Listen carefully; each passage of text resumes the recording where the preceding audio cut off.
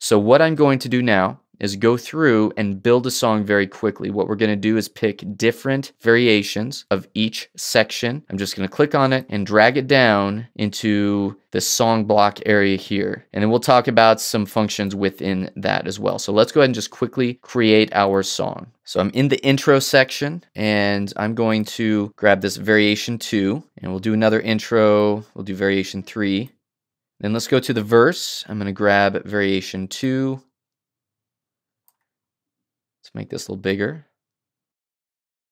And we'll go into the chorus. So I'm going to skip down to chorus and I'll just grab the first variation of the chorus here. And notice as I'm doing this, we have different color-coded blocks. So visually you can see what section you're dealing with. I'm going to go back to the verse. I'm going to use this third variation. So we have something a little bit different. Again, we'll keep the same length of the verse. We'll go into the chorus again. I'll use the same variation I used before, which is variation 1. Now we're going to jump into the bridge. I like this variation 4.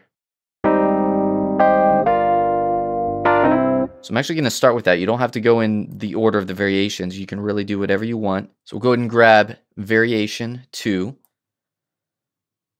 This is for the bridge. And then let's jump down to variation 4. And finally, let's do a third chorus. And I'm going to use variation 3.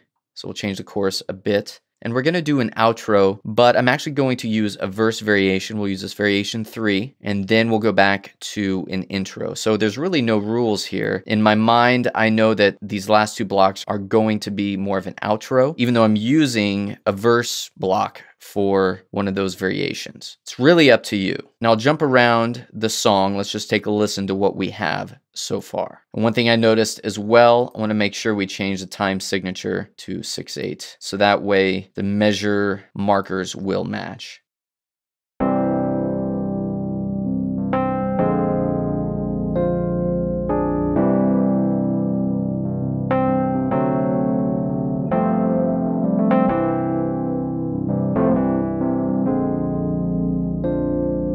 We'll make note of a few things while this is playing.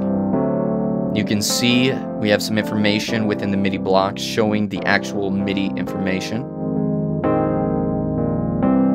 And in EZKeys, we also have these chords. So it has an intelligent system to actually display the chords from these MIDI packs, so from the MIDI blocks that you load in. Now we can actually make some changes. We'll talk about that in a moment. But it's really nice as you can see all of the chord changes.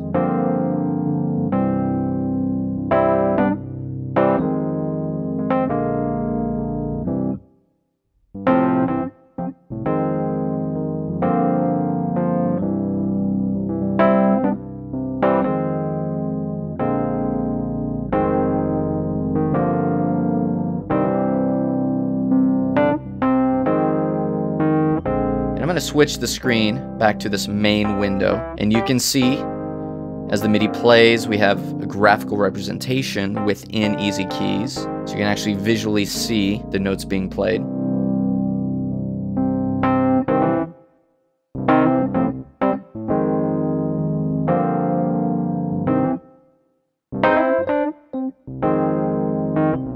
Go ahead and stop this and let's jump forward just a bit. We'll go to our bridge. So this is the second chorus now.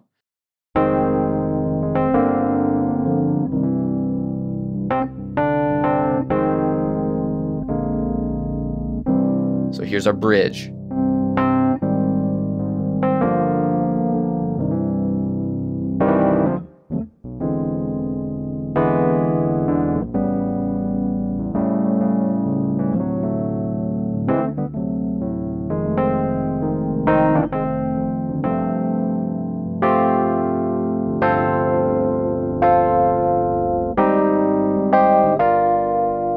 So this is another bridge block.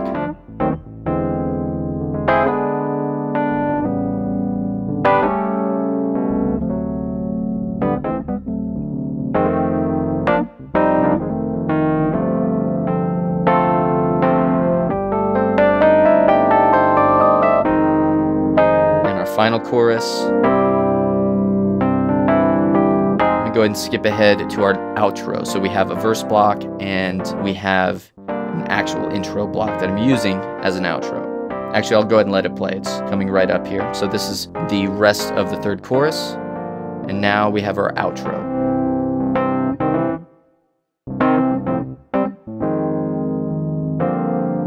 So this is a verse block, but it works well as an outro because it takes you back to that original melody that we had at the very beginning.